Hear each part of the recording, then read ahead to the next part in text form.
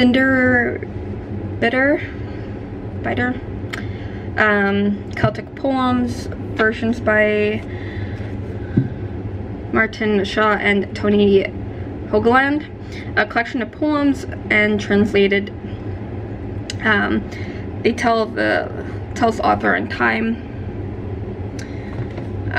a page or two per poem.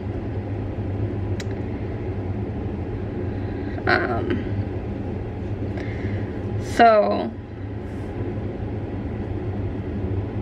you get some information like about each, so like content and process afterward.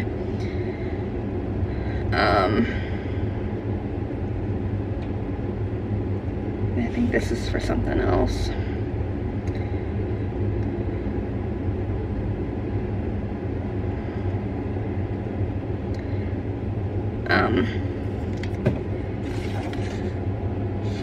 Yeah.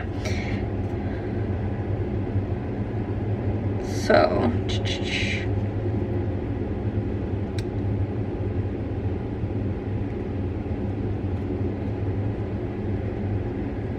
yeah, I thought I had screenshots, so me doing nothing for like what, the past 20 seconds, not that helpful. But if you do have an interest in Celtic poetry or like that time frame, this can be a great addition for you. And you do get a few different lengths of poems and some historical like information, like